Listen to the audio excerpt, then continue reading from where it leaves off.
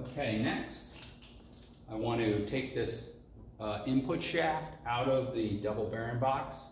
Okay, that houses a pinion gear. That's the gear that goes into the case, and this is received by the drive coupler that's bolted to the flywheel of the engine. You notice you have two universal joints. One is so you can trim the drive up, the other one is so you can turn the drive. So you have that ability to turn and trim the drive while the engine's running. There's a fixture tool that's an older fixture tool. This is not in the book. There's one very similar to this for the new DPS-A. They went back and realized this was made back, I think, in DPA or earlier drives, maybe 280, 270. I can't remember where this tool comes from. Part number, if you want to write it in your service manual, is 3849658.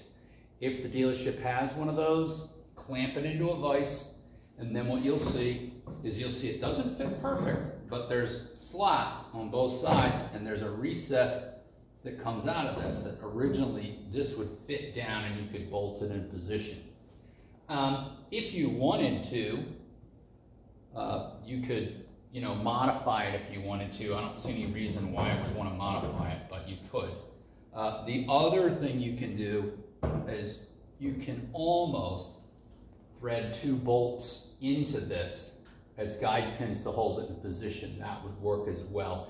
You could just simply thread the bolts in, maybe they're, 2 inches tall, 2.5, 3 inches tall, cut the heads off, grind them at a bevel, and then you could slide it over. But this seems to work fine. So what I need to do is I need to remove this bolt. Some of them are 7/16 12 points in some drives, older drives. Some of the newer drives use a Torx T50. So you need a T50 Torx socket. And it's tight because these have been tightened to the point where they're going to crush the crush sleeve to set the rolling torque. So what I'm going to do is I'm going to simply pull this up and lock it against the vise and hold it there. Put my breaker bar on here, center it, and then undo that bolt. Now here's the other thing is that once that bolt comes out, this shaft can fall out, so don't let it fall on your foot. Some of them may be stuck. They may have a little bit of burr in there. Probably not. I haven't had any, but in the lab I have some that stick. So once that bolt's all the way out, you'll notice there's also a tapered special washer that holds it in position. And then I can just pull that shaft out. Now we have the input gear assembly out. There is a large snap ring in here I need to take out. So you need inside snap ring pliers to compress the snap ring so you can get it out. Make sure you wear safety glasses. Okay.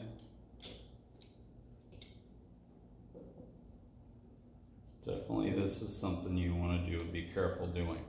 So make sure the video you can see it, because I don't think you can see it very well. So I'm going to bring you down just a little bit. There we go. Now we can see it. And I'm going to push down and squeeze that snap ring, holding my hand down over it in case it takes out, and then I can hold on to it so it can't spring across the room. Most of these have a lock, so you have to squeeze them and release them. Sometimes that's 2 hands. Once you get that out, and it's a big snap ring, it's got a lot of tension on it. That snap ring's out. Next step that I need to do, I need to press the gear out of the housing. So when we go into the book, and I started out on page 100, and it will tell me I need some special tools. Number 1 is this tool, which is 884938. It has a large diameter end and an open end, and it says the large diameter goes up. You're going to put this on a press. Put this on a press, make sure that you got room, okay, support it underneath, and then what you're going to do is put a rag in here. And the reason you're going to put a rag on top of this for the press is that bearing, when you press the gear out, it doesn't smash into the actual bearing press fixture. So whatever you have, 1-inch plate steel, the mandrels that fit on the top, you're just going to set this on the press, put this recess side up, right backwards as always. That's my dyslexia. And now what we're going to do is press the gear out. So I'll show you that. You need the 884-266 tool out of the book. It just looks like a piece of pipe, but it's a special tool. One end is tapered, that's the press side. The other end is open, that's the side that goes on the gear.